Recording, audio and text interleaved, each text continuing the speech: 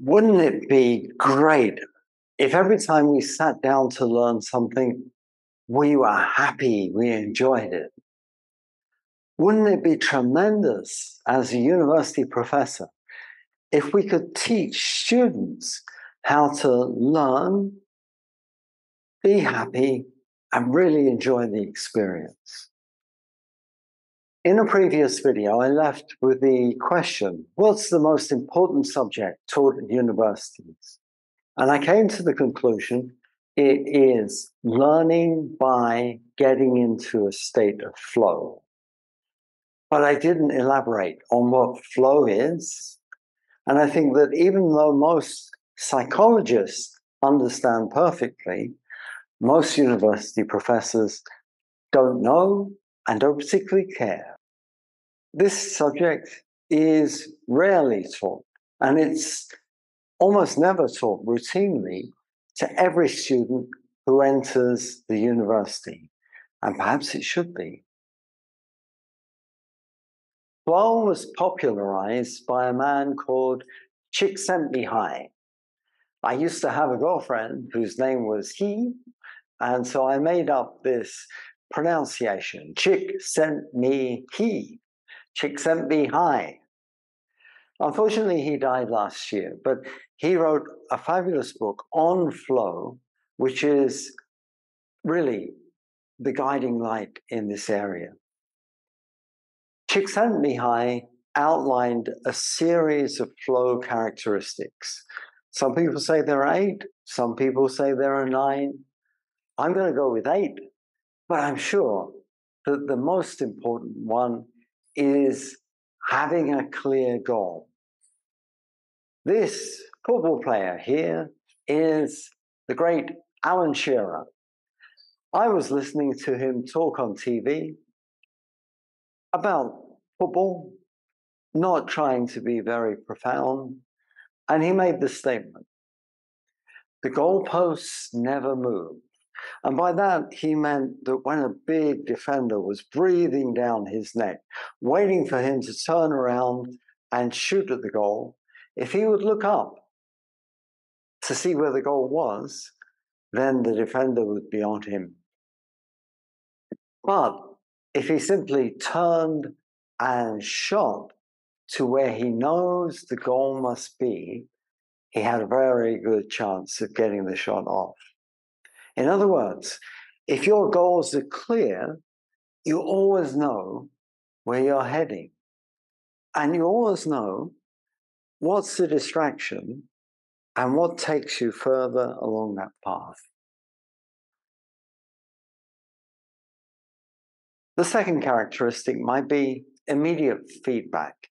Anybody who's seen a child progress through Suzuki violin lessons knows the importance of a teacher. The teacher has to say, you're doing this wrong, you're doing this wrong. Very good, you're doing that right. Immediate feedback. It can work for yourself. If you create something and it looks good on a computer screen, you're getting immediate feedback. Thirdly, the goal for that particular activity must match your capacity. If it doesn't, you have what might be called toxic goals. I recommend this book here, and pretty much it says, if you set your goals too easy, they're too boring, and it's difficult to maintain a state of flow. If you set your goals to be too hard, you fail. And that's a toxic goal, you can't do it. Goals have to be Goldilocks style. Not too easy and not too hard. Of course, to maintain a state of flow, a person must avoid distractions. If a distraction kicks you out of a flow state, it might take 20 minutes to get back into it. There's another book called Deep Work that elaborates on this.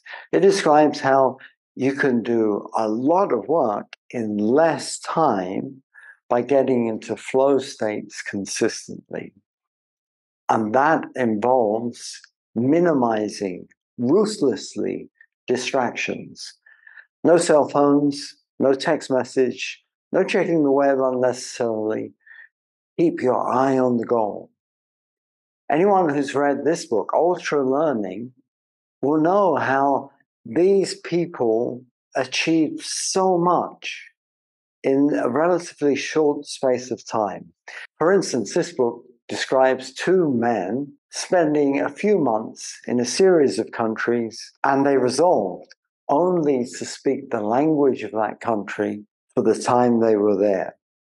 On the first day, they met two girls at the airport who wanted to speak to them in English, which they perfectly understood, and wouldn't do it because that would be a distraction from their goal.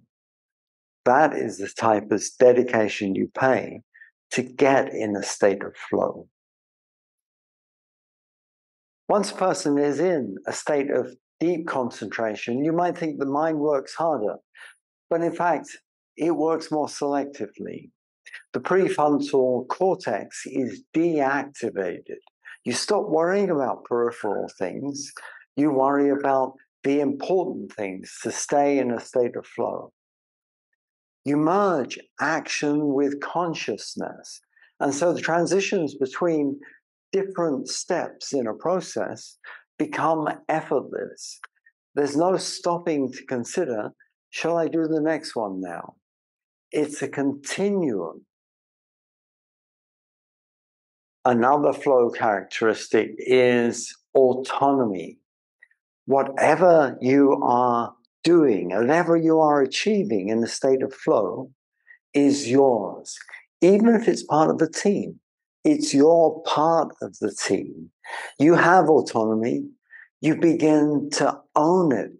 A person's creativity expresses itself by how they go about their task.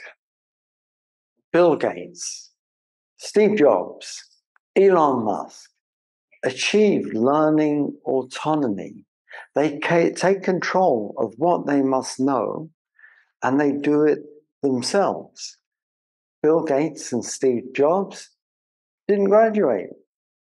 Elon Musk graduated, but then went to Stanford for a PhD and dropped out after 2 days. They decided to take control of what they learned. In a state of flow, a person loses track of time because time is irrelevant. The preoccupying thought is enjoying the task at hand. It doesn't matter when lunch is, when the bus goes. Nothing else matters. You want to do this thing. Recently, I was invited to a conference. I was supposed to give the first talk on the first day. It was in a foreign country, in Italy, actually, in a beautiful place. And I woke up very early because of jet lag. So I thought, no problem. I'll just check my slides. And I went to my computer. I started checking my slides. And I got into a state of flow doing this. And when I looked at my watch, it was 10 minutes past my talk time, and I hadn't showered. That's a bad example of what flow can do to you, but it's a good example of losing track of time. And finally, a characteristic of flow is autotelic behavior, that the process becomes self-rewarding.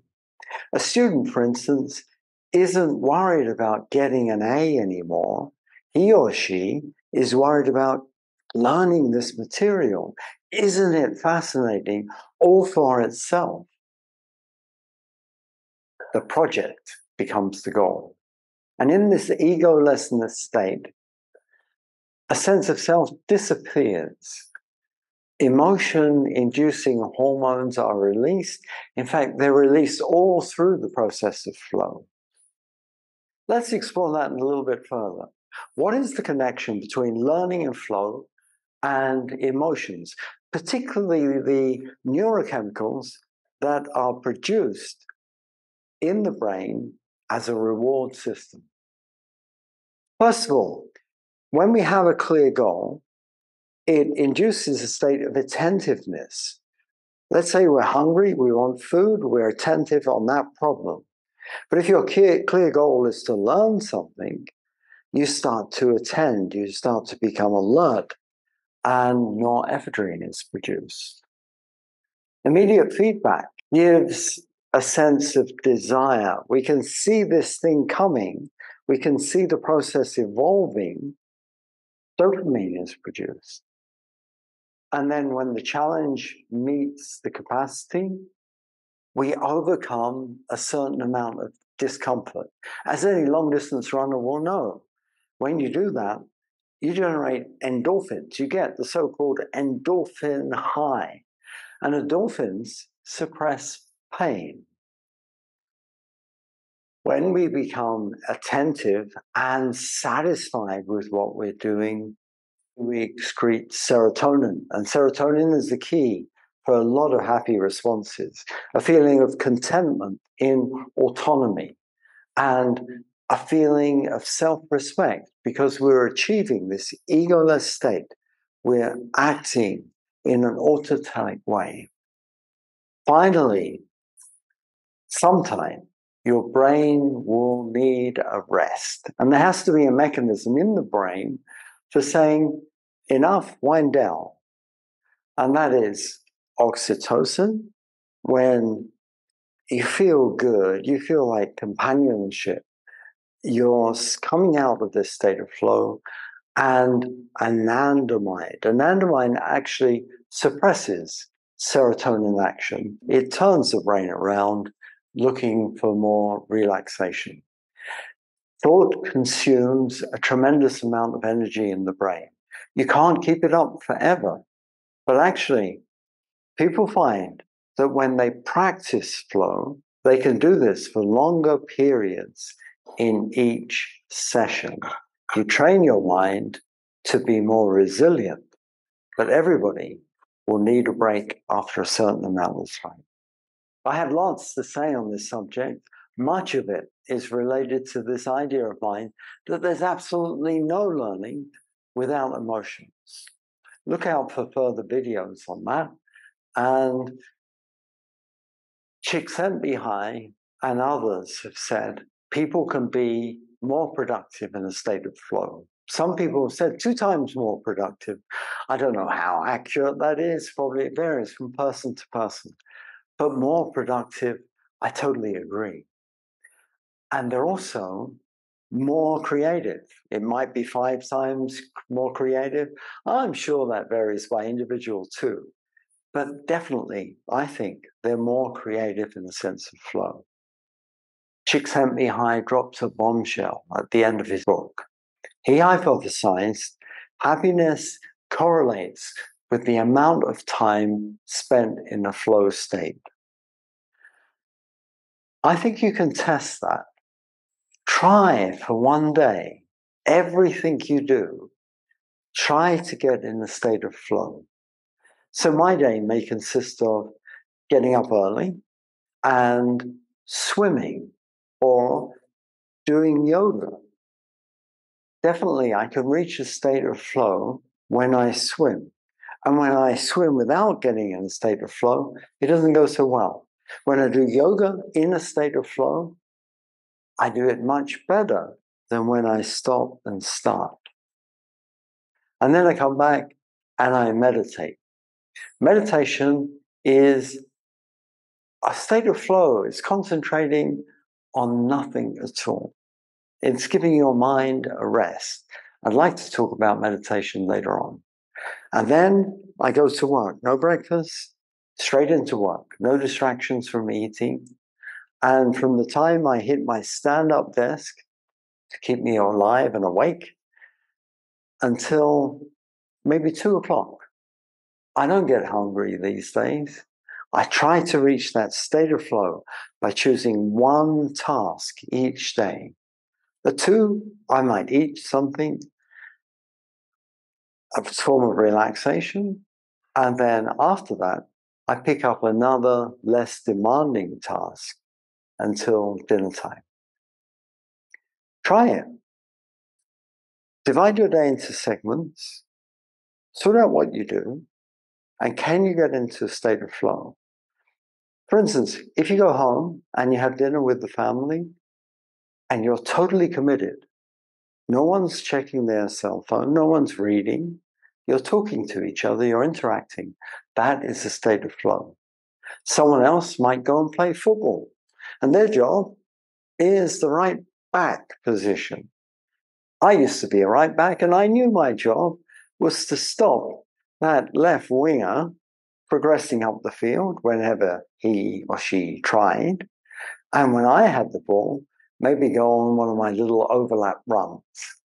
That was my task. How I did it was an expression of my creativity. You can be in a state of flow in a team. Or alternatively, you could go out with friends. You interact with them and not be distracted. You can tell a good conversation when everybody is concentrating on everybody else. But the minute there's a long conversation and someone takes out their cell phone, the state of flow is gone. This is all related to something I've mentioned before, self-determination theory. If we get into flow states regularly, we learn how to manage our own life. And motivation comes from within. And that leads to happiness because that motivation comes from within. We don't need anybody else to induce it. And for that, we satisfy the need for growth. It increases our self-drive. We base decisions on what we really want, our own goals, and we take responsibility for our behavior. Ladies and gentlemen, I think this is really important. And I think it's most important for students to learn the day they hit the university. What do you think? Do you think I'm talking rubbish? Do you think this is non-important? I think this is one of the most important things you can learn in your whole life. Thank you very much for listening. Bye-bye. I have two workbooks for sophomore organic chemistry. Sophomore Organic Chemistry by Inquisition, Book 1 and 2.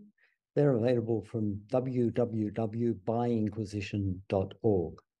I also have an electronic book available from Apple Books, and shortly, I hope, through Amazon Kindle. That's on bonding and hybridization, and it comes with embedded videos. The two workbooks, Sophomore Organic Chemistry by Inquisition, have a complete set of answers on the same website, www.byinquisition.com. Special thanks to Fulbright Malaysia, the Malaysian American Commission for Educational Exchange, and the School of Pharmacy at the University of Malaya for hosting my visit. Thank you all very much. Bye-bye.